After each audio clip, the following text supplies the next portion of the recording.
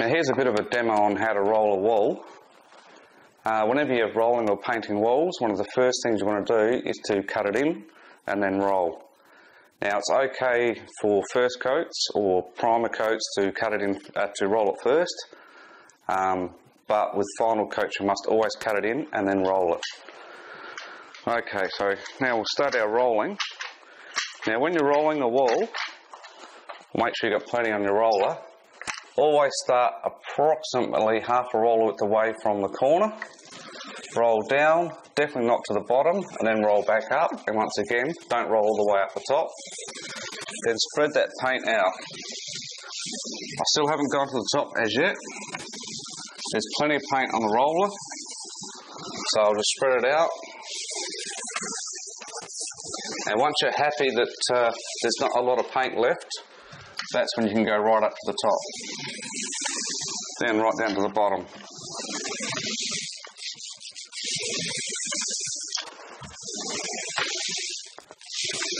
Like so. Now that's sort of rolled out, but I'll actually do one more dip.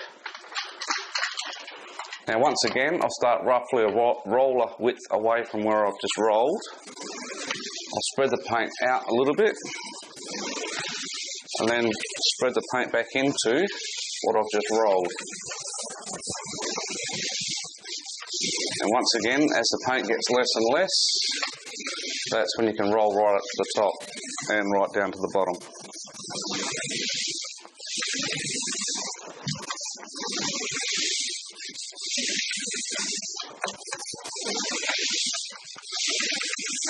Okay, now I'm obviously left-handed, so I always work from left to right.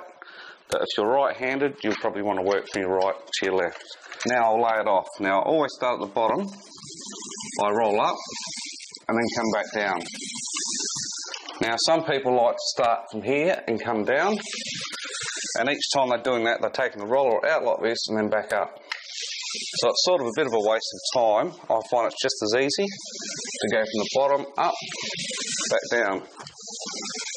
Each time you're not worried about hitting the cornice. If you start at the top and roll down, you've always got to worry that you're going to hit the cornice each time you are putting the roller on the wall.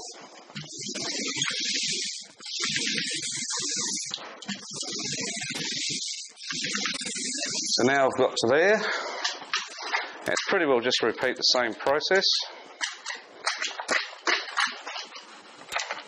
Once again, about half a roller width. Spread the paint out.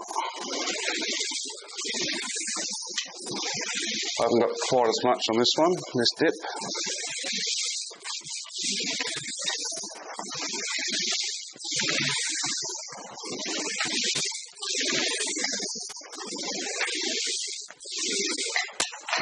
Just move my roller tray.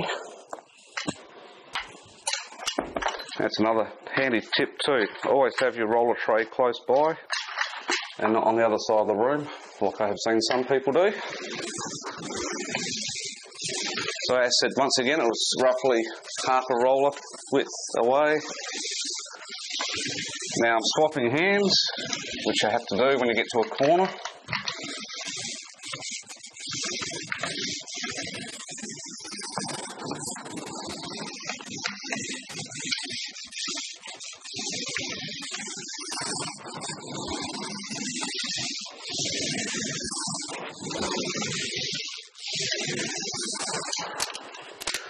Okay, so now I've got to roll it all out. Now there's two ways. Some people will like to go back from that corner back into what I've just done.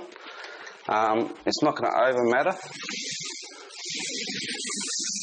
And when you're rolling this out, it's only lightly. You're lightly going back over the wall just to flatten the texture out of the roller. This way you'll end up with a smoother and even finish.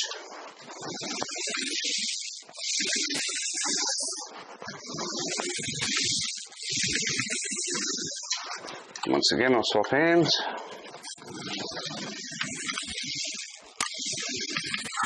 Oh, start again.